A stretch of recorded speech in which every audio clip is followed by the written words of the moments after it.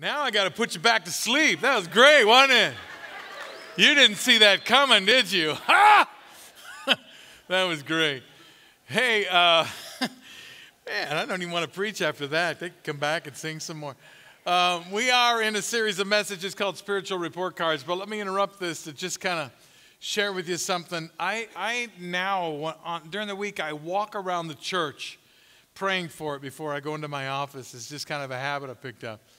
And it just dawned on me, I mean, people are coming and going all the time. I just want to say, for those of you, you know at the end of the service that we do a time of giving, and we don't talk a lot about it. We just kind of go into it.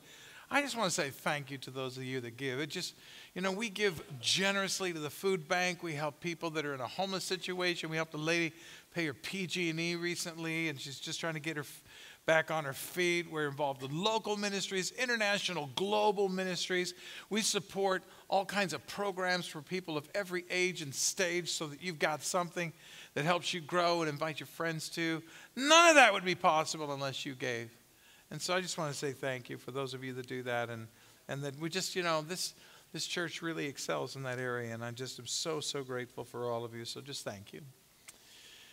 As I said before, we are now kind of plowing through, reviewing the spiritual report cards we find in the opening chapters of the book of Revelation. These are letters that were dictated to John by Jesus to 7 groups of believers. There's 7 spiritual MRI evaluations from an all-knowing Lord of the church, and really they represent an amazing gift because they essentially tell us what the final judgment's going to be like. It's like a teacher giving us all the answers before the final exam. We know how this is going to play out. We know what Jesus likes. We know what he dislikes when we read these letters, when we go back to the scriptures. And so contextually, the Apostle John's in his 90s. He's an old guy. Because he was a faithful leader and witness to Christ in Ephesus, the Roman government banished him to the prison island of Patmos where they wanted to leave him there to rot. And on Sunday morning, he's worshiping the Lord, and he hears this thunderous voice behind him, and it's Jesus. And Jesus, it's not revelations. It's just one big revelation Jesus gives of himself to John to give to the church. And it opens up with these 7 letters that Jesus dictates to tell John to pass on to the churches that are found in Asia Minor that were under John's care. The church of Ephesus, Smyrna, Pergamon, Thyatira, Sardis, Philadelphia, and Laodicea. And we saw already, if you've been with us in this series, that Ephesus was the loveless church. It was a church that did a lot, but it was sort of a cold reality. It wasn't this driving love relationship with Christ. Smyrna was a suffering church, a great report card, but they were going to enter into a period of having to pay dearly for their faith. And then we get to Pergamon, and Pergamon's the compromising church. It's the overly tolerant church that was letting too much into its assembly. Thyatira last week was the polluted church or the corrupted church. And this week we're going to look at the letter written to the church of Sardis, which is the complacent church. The church that was asleep at the wheel, the almost dead church. I was going to write the dead church, but then I thought nobody'd come to the church service, so I didn't write that. And I think actually Sardis gets the worst of the 7 report cards, and if churches were admitted to hospitals, this church would have to be admitted to the ICU unit because it needed life support, man. It was like on its last breath. It was a bad, bad scenario. And from the outset, when we read this letter, and we're going to get to it, we're going to see that there's a little bit of a warning for all Christians and all churches, because churches are just made up of believers, that there's always a risk that even vibrant churches can grow apathetic, they can grow sloppy, they can kind of question the Word of God, release the basics of Christianity, and eventually they can die and just become a monument. And it's amazing. Creekside Christian Church is 96 years old. Did you know that? Man, the old gal looks good for 96, doesn't she? And that's a praise to God, because most churches that old are already dead. You have to reinvent yourself by constantly going back to your first love, constantly going back to the Word, constantly going back to the leadership of the Spirit, constantly going back to your mission over and over again. And so I want to talk to you a little bit about the letter that was written to Sardis. Let me talk to you about Sardis first. If you were the letter bearer and you were walking this postal route at a clockwise route, from Thyatira you travel about 33 miles southeast to the glorious city, the ancient, the famous city of Sardis, which was the capital of a Lydian Empire. And you can't miss it because they've got this fortress-like rock where they built the Acropolis, or the town center, right on top of this big, huge rock monument that's 1,500 feet above the valley floor of the Hermus River Valley. So you couldn't miss this church or this place for trying. Sardis goes way back. This is a fun place to visit. You can see part of the Acropolis there, even the city walls that were built like 2,600 years ago. It's just amazing they're still there and intact. This is one of the temples in the city with the Acropolis in the background. That's my young son, Scott. You got to like those socks and shoes because that's really awesome, huh? I don't talk about it much, but... All right, here you are. Look, okay, are you over it now? Okay, great. All right, there's like a synagogue there. There's a Roman gymnasium there and a bathhouse. They minted coins that go back to 600 BC. First place coins were ever made was Sardis, by the way. Monuments that date to the time and ministry of Jesus Christ. Just a great place to visit. I just wanted to show you this one. Some people said, are you naked there? No, I'm not naked there. I have a shirt on. I know, I feel the same way. But I just had to go inside that because here's a guy right in the marketplace of Sardis who was a Christian vendor.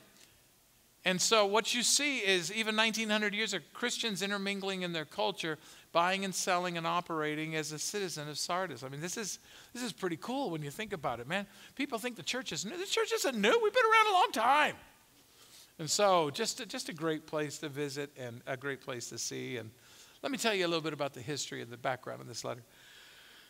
First of all, this is a very, very old city that goes back like 1,200 years before the time of Christ. But its heyday was about 550 BC when it had a very famous king named Croesus. Croesus was a good ruler, and it was like wealth that just poured into the city as it was developing, really prosperity from the Pactolus River. Because there's a river that, excuse me, that flows right through town. Thanks for cutting that volume. And it actually delivered a plentiful supply of an alloy of gold and silver together, which is called electrum. And it actually, on a regular basis, it's like California and the gold rush. I mean, it was like nature itself conspired to make this place a filthy rich place because gold was dumped at their doorstep. As I told you before, they made the very first coins ever minted in the world at Sardis, okay? And they made them of gold or electrum, gold and silver connected. So it's a very, very wealthy place, and we're going to come back to Croesus in just a little bit, but it is the wealth that led to complacency, that led to sloppiness, that led to the downfall of this city, and is the trajectory our nation is on right now. Second thing that's important to learn about Sardis is it was a great trade center. It was like the center knot of 5 principal roads. People moved up and down the Hermus River Valley. It was a huge valley like the Central Valley in California. Merchandise flowed up and down this, and the cultures mingled, and money was always flying. And you got to understand, this is like, they were the terminus city of a route that led all the way to the capital of Persia in Susa. It was like the ancient Silk Route, guys, that led into, so merchandise is flowing all the time up and down this road.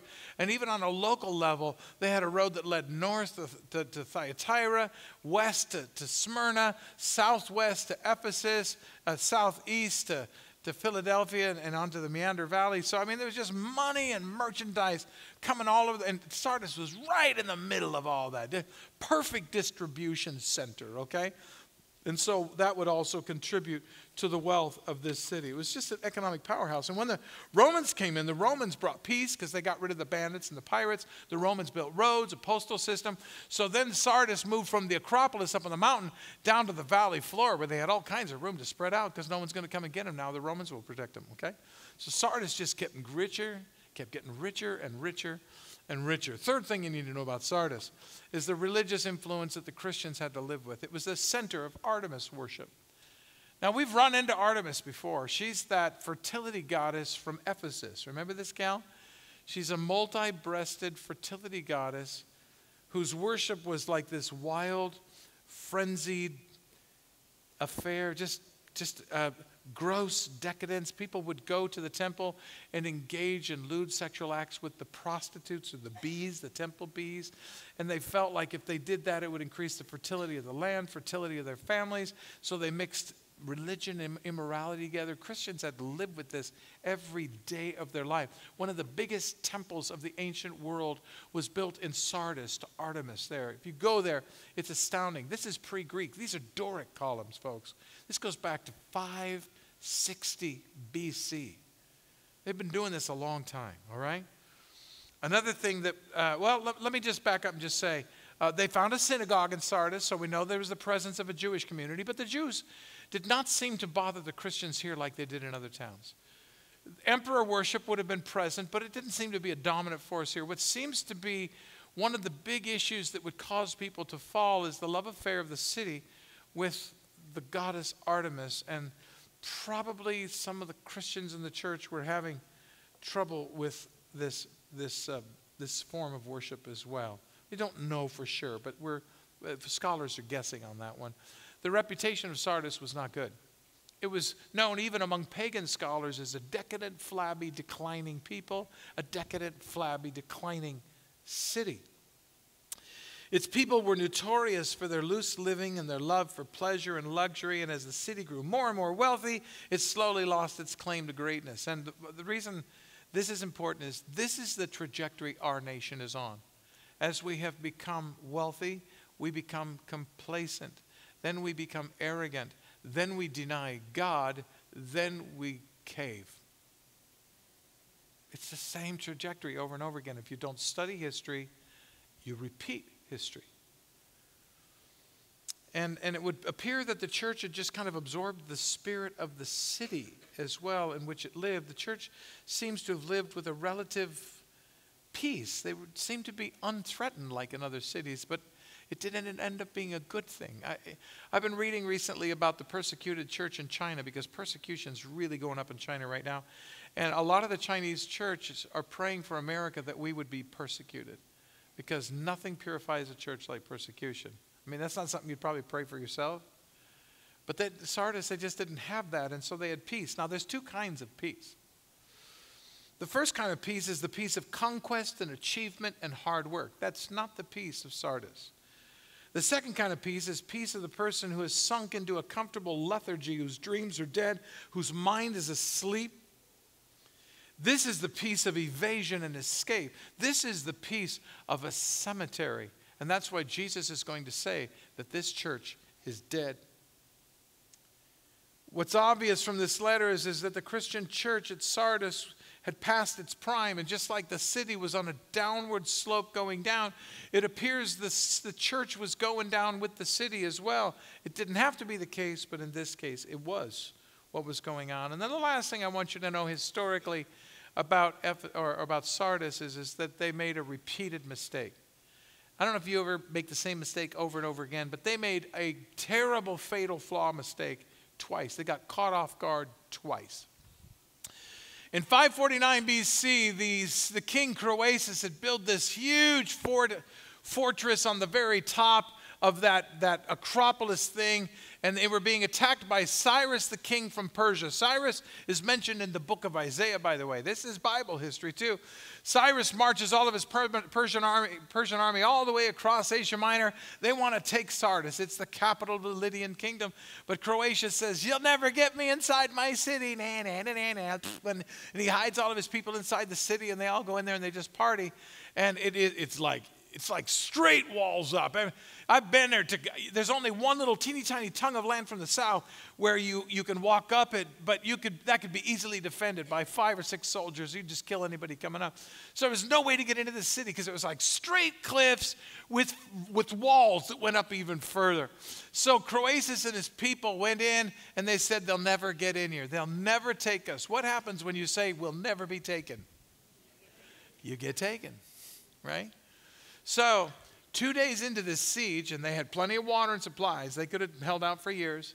One of the soldiers, Persian soldiers on the valley floor, was watching the ramparts of the city walls and noticed a Lydian soldier who lost his helmet over the wall, and it started going down and went about halfway down the precipice cliff. So the soldier in the valley thought, well, okay, that's gone for good. He can't get it. But this soldier climbed over the wall, and hand over hand, he knew a way that it was imperceptible with the eye to kind of climb down the face of the cliff because of the erosion, retrieve his helmet, put it on his head, and then just kind of climb back like a rock climber, get up over the fence. Guess what happened that night?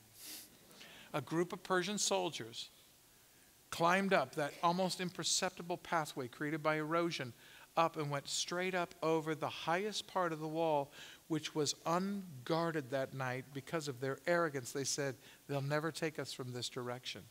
They were drinking and in debauchery that night.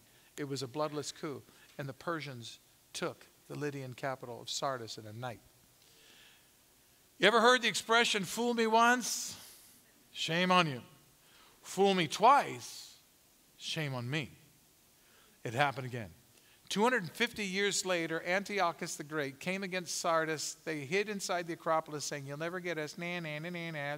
They hid behind the city walls. And guess what happened? The same place, the same details, arrogance, complacency, and erosion. And they took the city like a thief in the night for the second time in the second place with the same strategy. You got to be kidding. There's a spiritual principle in there somewhere, right? And here it is. Pride and complacency lead to spiritual disaster. I mean, we're just told that flat out in the Proverbs. King Solomon told us this 1,000 years before Christ. Pride goes before destruction, a haughty spirit before a fall. This isn't just true for cities. This is true for nations. This is true for churches. This is true for Christians. A little slippage, a little erosion, a little sloppiness, a little complacency, and the thief in the night can take you when you least expect it. That's a powerful lesson from this church, and it's a beautiful setup for reading the letter that Jesus dictates to John for the church at Sardis. Chapter 3, verse 1. To the messenger of the church of Sardis write, these are the words of him who holds the 7 spirits of God and the 7 stars. I know your deeds. You have a reputation of being alive, but you are dead. Wake up! Strengthen what remains and is about to die, for I have not found your deeds complete in the sight of my God. Remember, therefore, what you have received and heard, obey it and repent. But if you do not, wake up. I will come like a thief, and you will not know at what time I will come to you. It's a reference to their historic negligence as a city. Yet, and I love verse 4, here's your ray of hope. Yet you have a few people in Sardis who have not soiled their clothes. They will walk with me dressed in white, for they are worthy. He who overcomes will like them be dressed in white, and I will never blot out his name from the book of life, but will acknowledge his name before my Father and his angels. He who has an ear, let him hear what the Spirit says to the churches. Powerful letter. Not a particularly pleasant letter. But as I've told you before, the structure, symmetry, outline is pretty much the same as all the letters, with the exception that there's not much good here, so Jesus jumps right into confronting what was wrong in this church. He jumps right into that, which is not good. And Jesus identifies himself at the beginning of this letter. First of all, he says, to the messenger of the church of Sardis, I want you to write these words. This is like the leader, the person that would have read the letter to the church, the person responsible to the church who wasn't doing a good job. He says, these are the words of him who holds the 7 spirits and the 7 stars, okay? Now, I'm going to take the second one because that's an easier one, and then I'll spend some time with the first one. The 7 stars is a reference to Revelation chapter 1, verse 20, okay? Where the 7 stars are the leaders of the churches that are held in the palm of Christ. So we know what the 7 stars are. These are the people that are primarily responsible for the spiritual well-being of these churches. They would have been the ones that read the letter to these churches. They would have been the one that got a good report card or a bad report card based on how they were leading too. But it's not, you notice that they're in the hand of the Lord, which is good if you're doing well. But it's not so good if you're not doing well.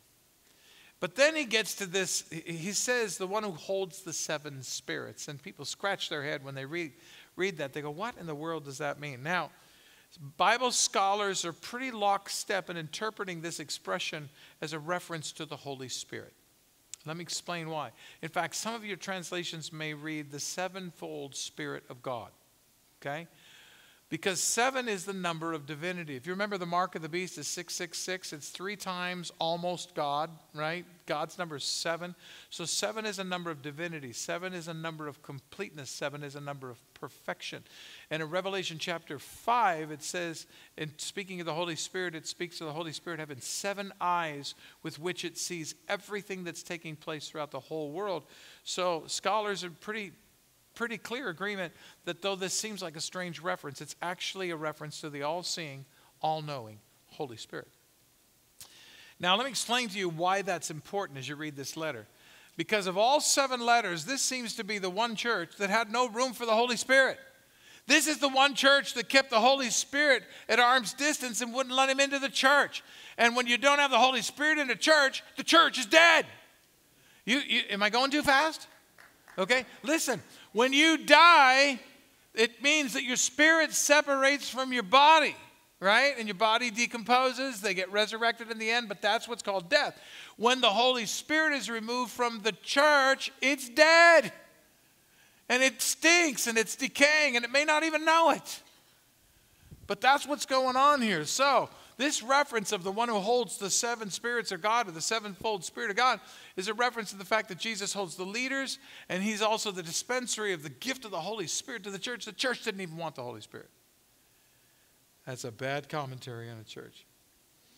And then you get to the body of the letter, and Jesus jumps right into what was not going on well. He says, I know your deeds. You have a reputation for being alive, but you are dead.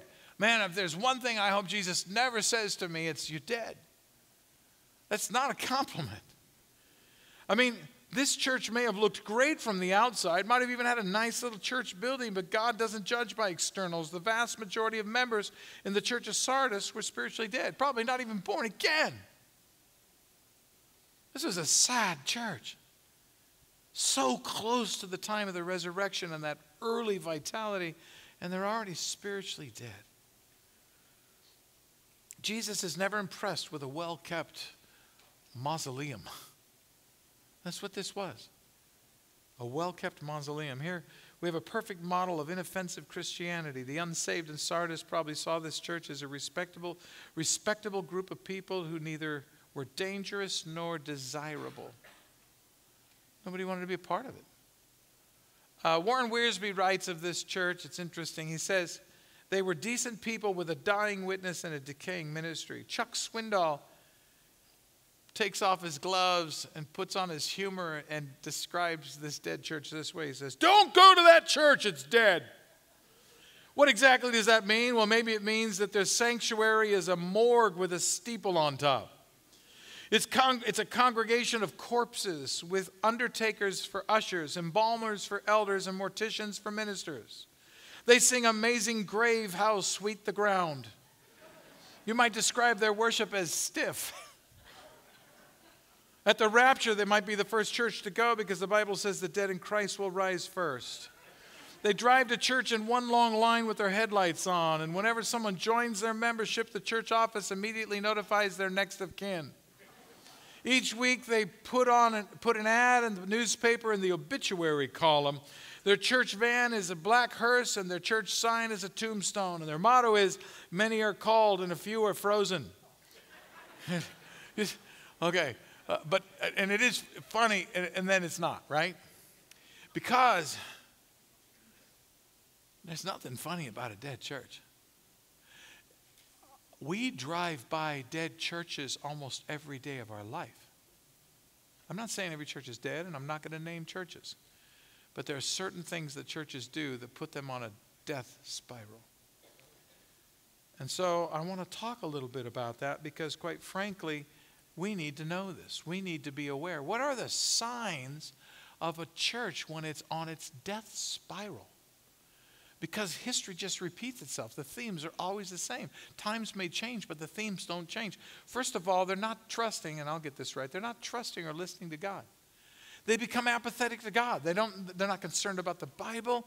The Savior, Christ, His leadership is just not, they're just apathetical. They go by common sense. They go by popular, political correctness or whatever. And then probably just as important, they're unresponsive to the Holy Spirit. When the Holy Spirit's leading them to go here, do this, give that, participate in this, they don't listen. Now listen, let's personalize this for a second. When's the last time the Holy Spirit so moved in your life that you went and did something, you gave something, you spoke to somebody, you picked up the phone and called someone? The Holy Spirit prompted you to do something, because the Christian faith is a supernatural faith. It's not a natural faith. The Holy Spirit wants to animate the church, connect the body with the head Christ, so that the messages get out and we do the will of God. When's the last time something like that's gone on in your life? If that is like foreign language to you, we need to pay careful attention to this letter. Thirdly, churches that are dying get sloppy on faith basics. These are the ABCs of the Bible, folks. Make disciples. Worship the Lord in spirit and truth. Commit yourself to knowing the Word of God through Bible studies, so that you know the thoughts of God. So you think the thoughts of God and you live the thoughts of God. Prayer, you breathe it out in conversational prayer. One another fellowship, which doesn't mean coming to a church this big. It means meeting and practicing one another Christianity with other believers, like we do in our life groups. Giving is a discipline that God calls all believers to. Once a week, it says, set aside something, present it to the church. Evangelism, giving your faith away. These are all ABC basics of the church. If you don't see a church doing these things, it's got no mission. It has no traction. It's not going anywhere, because this is the mission of the church, to do these kind of things. And so then you find the church compromising with surrounding culture. The second you begin to doubt that the Bible is the Word of God, then you lean on your own common sense. You're the ultimate authority at that point. Or political correctness is the authority. And so it is not very long before you start assimilating, like the church of Sardis, the very things that city did itself. Okay? And why is this important? Because it's happening today, people. The American culture is redefining sexual norms, and we need to come back to what the Word of God says. As I was getting ready to come up here, I realized, how many of you are under 25 years of age? Raise your hands if you're under 25, okay? Look at all these people, okay? I have a word for you. God is for you, and He wants you to hold the line. And I have a word for everybody over 25 as well. Show them how to do it. Show them how to hold the line. Our young people aren't going to make it if the people before them aren't going to make it. We've got to show them how to do it. We have to show them how not to cave to contemporary culture for convenience sake. And then involvement in inconsequential, I think you can clap. I think the under 25ers can clap on that one. I just don't like even jellyfish without a backbone. I guess I just don't, Now, some people say, well, that's not a dead church because they're involved in all kinds of busy activities. It isn't busyness that makes you godly. You can play bingo 24/7 and stay busy. Well, let's go to Hometown Buffet for the third time today. We're busy, right? Come on, man. It's a lot more than that. It's busy doing the right things, right? And if you're busy, busyness is not godliness. That's not a Bible verse, okay? And then finally, and this is obvious, you're going to be ineffective at reaching the lost for Christ, because a church that's dead doesn't even have born-again believers in it. You can't sell what you haven't bought. You got nothing to give away. And so these are the signs of a church that's dead or dying, folks. And what's interesting is Jesus isn't going to just let that church stop without speaking into it. So look what He does. He issues them a very firm warning. He says, wake up. Let me put these words on the screen. This is powerful. Jesus says, wake up. Strengthen what remains and is about to die, for I have not found your deeds complete in the sight of my God. Remember, therefore, what you have received and heard. Obey it and repent. And I don't know if you realize this, Jesus just gave us a 5-step remedy for deadness. Whether you're a church or an individual that's experiencing spiritual deadness, this is the first time it's happened in the letters too, a rapid-fire succession of 5 commands on how to get back to life and health. It's 5. There's 5 verbs there. And by the way, they're not suggestions. They're commands. So He starts with this one. Wake up. Rise from your slumber. The inroads of sin are just like erosion. They're going to take you. Come out of your sleep. Wake up. There's this lady by the name of Mary Jane Fish. She was part of our church in Fresno. This is probably why I love Fresno, because of what she did. This is wild. She has this really elegant, tall husband named Noel. But Noel's health wasn't good, and so one time they took him into the hospital because he was having trouble breathing. He stopped breathing, and he died right there on the table with the doctor. And she did what I've never heard a woman do before. She said, "You are not leaving me this early." Whack! She just slapped him right on the face, and he woke up. He woke up.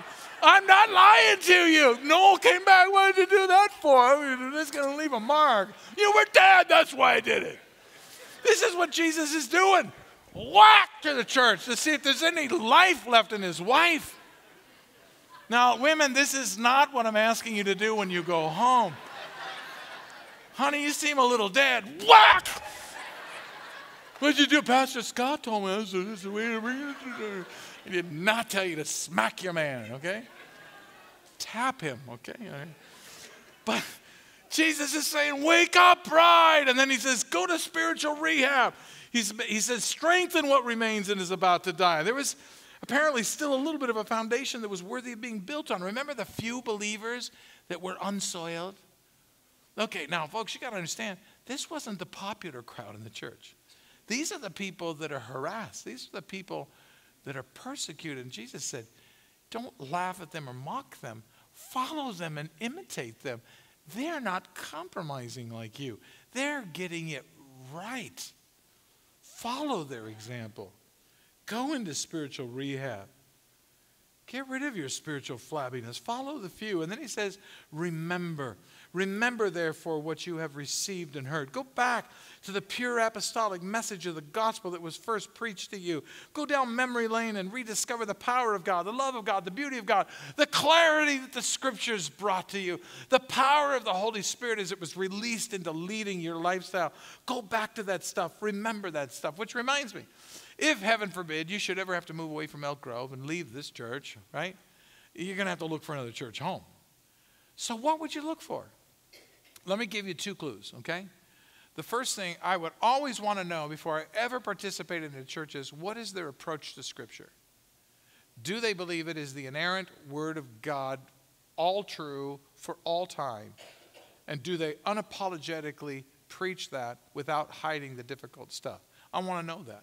If they're not willing to do that, I'm not willing to be a part of their church, okay? Because they're already compromising. Number 2, show me how they worship God. Because a church that's vibrant and alive worships God in spirit and truth.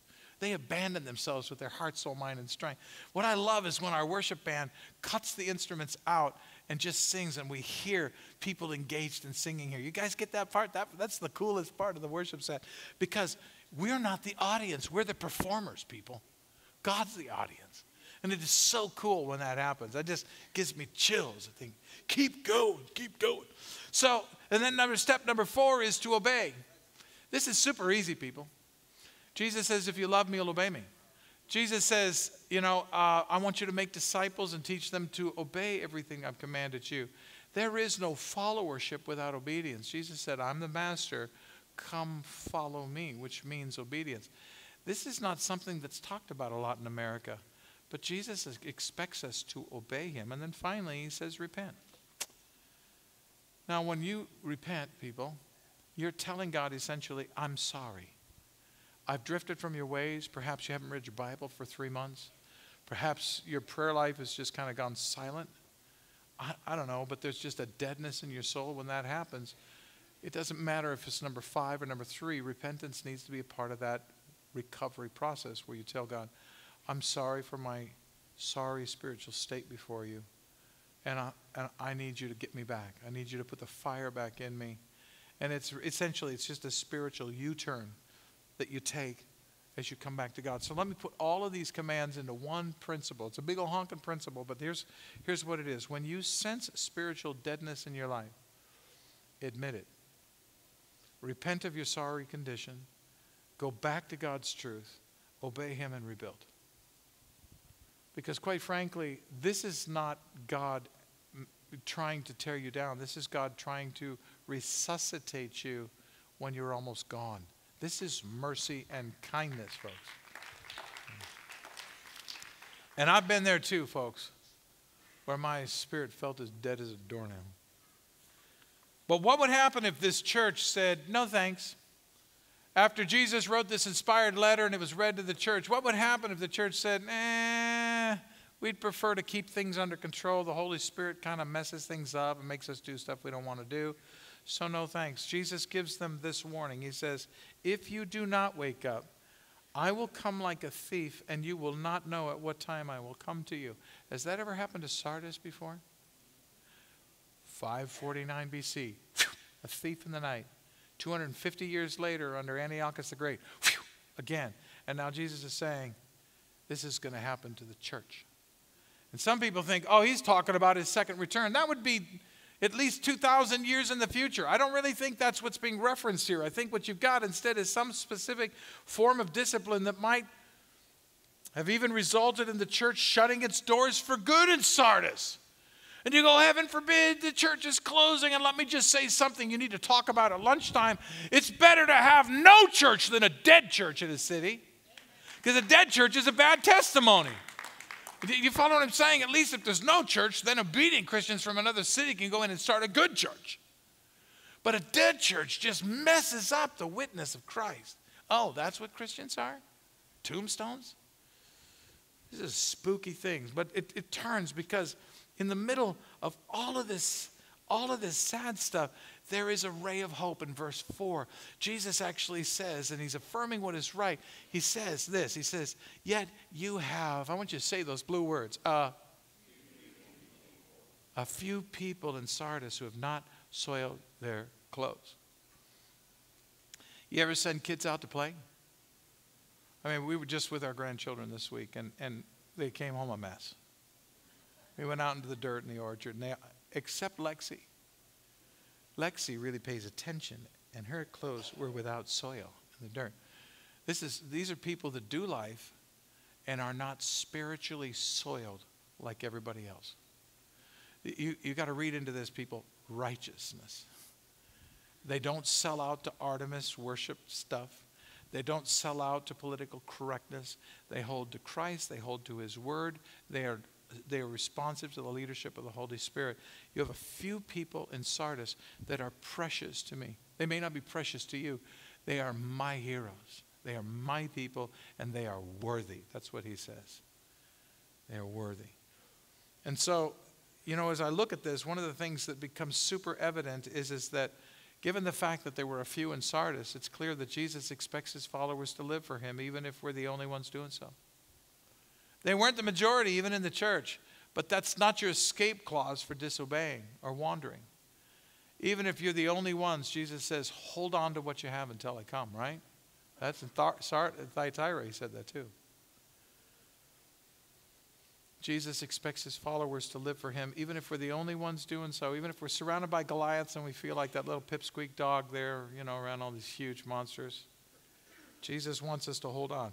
And why do we hold on? Because there are promises for the overcomers and the conquerors. Jesus actually gives 4 promises. He starts with the faithful few, and he says of them, they're going to walk with me. They're going to be dressed in white. Walking with you. This is fascinating. Remember the Pactolus River delivered gold right to the doorstep of Sardis?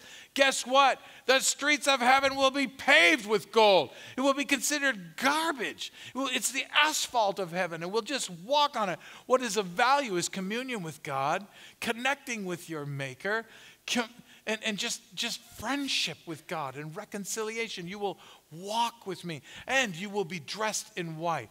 This speaks of righteousness again. Every time you hear of, you've got to know Zechariah chapter 3, Old Testament again. It speaks of the high priest in filthy clothes, and then the angel redressed him in white so that he had righteous garments before God.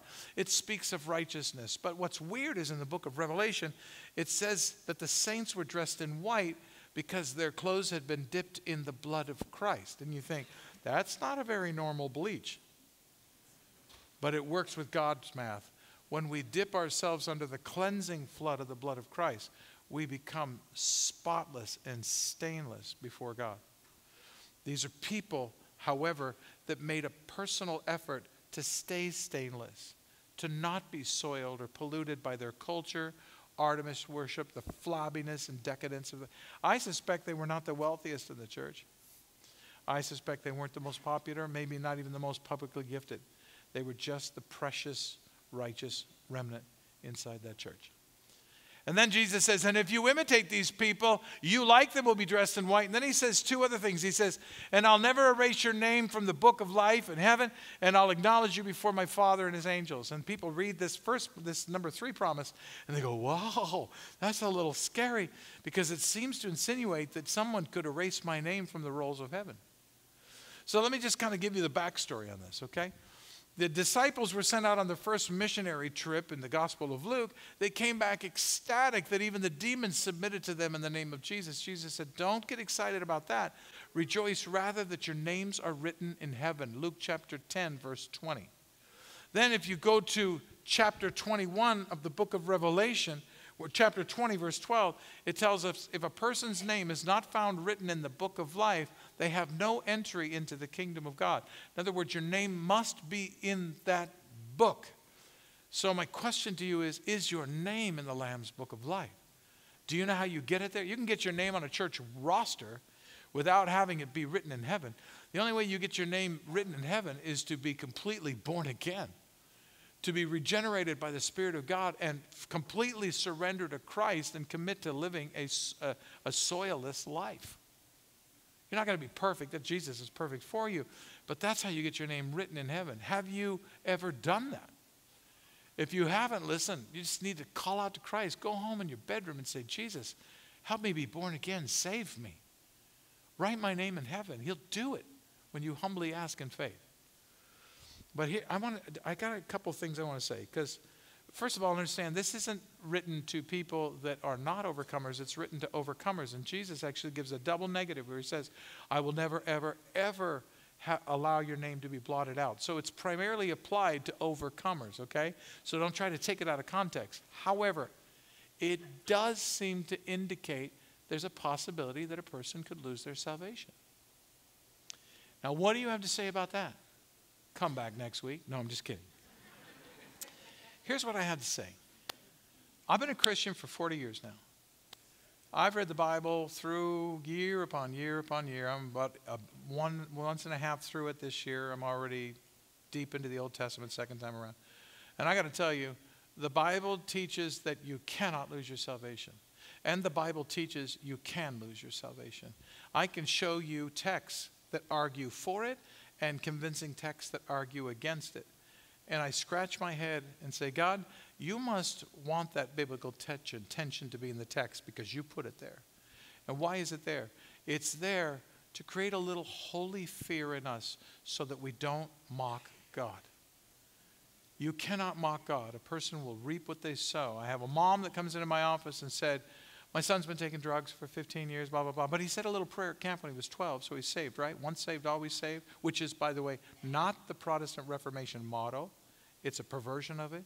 It's actually once believing, always persevering. But I'll come back to that. But I said, listen, I'm not, we're going to pray for your son, et cetera, but your son has lived for the devil for 2 decades now. So my best read on this is he was never truly regenerated in the first place, because you show me the path the person's on and I can pretty much tell you where they're going. Right? Don't mock God. And I got to tell you also, I've told you this repeatedly, the fear of the Lord is the most beautiful thing a person can have in their life because it does not paralyze you. It frees you to live right. It's powerful. It's purging. It's cleansing. It's invigorating. And I honestly think that the only way you can actually prove that you're saved is by persevering to the end. Really, that's the only way you really know who the true overcomers are. They're going to resist to the end. The Protestant Reformation motto was once believing, always persevering. The true saints will persevere to the end. That's why we're to work out our salvation with fear and trembling. Okay? Now, you can wrestle with that, and you can disagree with me, and if you do, you're wrong. But it's okay. I'm just kidding. I'm just one person. I'm just telling you that God wants to keep us on track, walking with Jesus. And when you walk with Jesus, there's no fear. When you don't walk with Jesus, be afraid. Just be afraid, people. Okay? Now I forgot where I was, so let me just... Okay, this is the last one, acknowledgement. Jesus says, if you do these things, I'll acknowledge you before my Father and the angels. This is a direct reference to something Jesus said during his earthly ministry that's found in the Gospel of Matthew. Whoever acknowledges me before men, I will also acknowledge him before my Father in heaven. But whoever disowns me before men, I will disown him before my Father in heaven. So what's the bottom line here? If you openly profess me with your lifestyle and your words, on a day of judgment, I'm standing up and I'm saying, that one's mine, Dad. That one's mine. I bought that person with my blood. That person professed me even when it was uncomfortable to do so. That person lived for me when he was ridiculed or she was ridiculed for it. That's my blood-bought child. But for a person that says, well, I'm going to live a secret agent Christian and I'm just going to kind of hide my faith and tuck it under the mattress and just sort of survive until the rapture, there's nothing honoring to God about that. Jesus actually wants us, particularly when it's not easy, to profess that we belong to him and that we follow him, which is, in principle form, let me just put it this way, it is critical that we all take a clear public stand for our Lord, especially when it's uncomfortable to do so. And there are ways to do that that are not belligerent or obnoxious. You know, I don't think that we need to ever intentionally be obnoxious.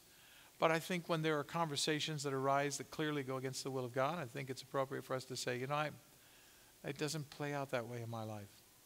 Let me tell you, I'm a follower of Jesus, and I think there's a better way. And honestly, I just think you need to be light and salt. Now, we've covered a lot of ground in this letter.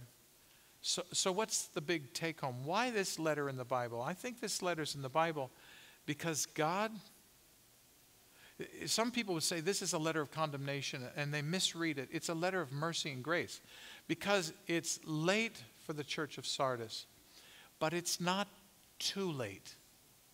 There's still a little breath left in the body, so don't drive the final nails into the coffin. Instead, do what Mary Jane did and let Jesus smack you back to life. Follow the recovery plan of Christ. This is a letter meant to retrieve people that are very sick and almost dead because of mercy and grace, not condemnation. And it's with that last thought, Jesus ends this letter with the same words he uses in all 7 letters. He or she who has an ear, let that person hear what the Spirit is saying to the churches. Oh God, I just want to thank you for the Bible. I want to thank you for the Holy Spirit. I want to thank you for the church. I want to thank you for this church. God, we're 96 years old, and I want to pray you give us another 96 years of history or more, God, if your son tarries. We just want to praise you, Lord. I pray for the people that are in my hearing right now that they would resensitize their spirits to the voice and leadership of the Holy Spirit. Holy Spirit, you are welcome here. Father, thank you for this group that's led us in worship this morning as we give to you now and open up not just our wallets and purses, but our hearts, saying you are worth more than everything, and we give back a portion of what you pour into our lives. God, would you be pleased with us? We just want to say thank you this morning. Thank you for these letters. Thank you for the answers for the test before we take the test. And I would pray that we actually do what you said, that we would have ears to hear and that we would hear what the Spirit is saying to your church this morning and to the churches this morning. We praise you for the redemption that is possible in Christ. And all God's people said, amen. God bless you.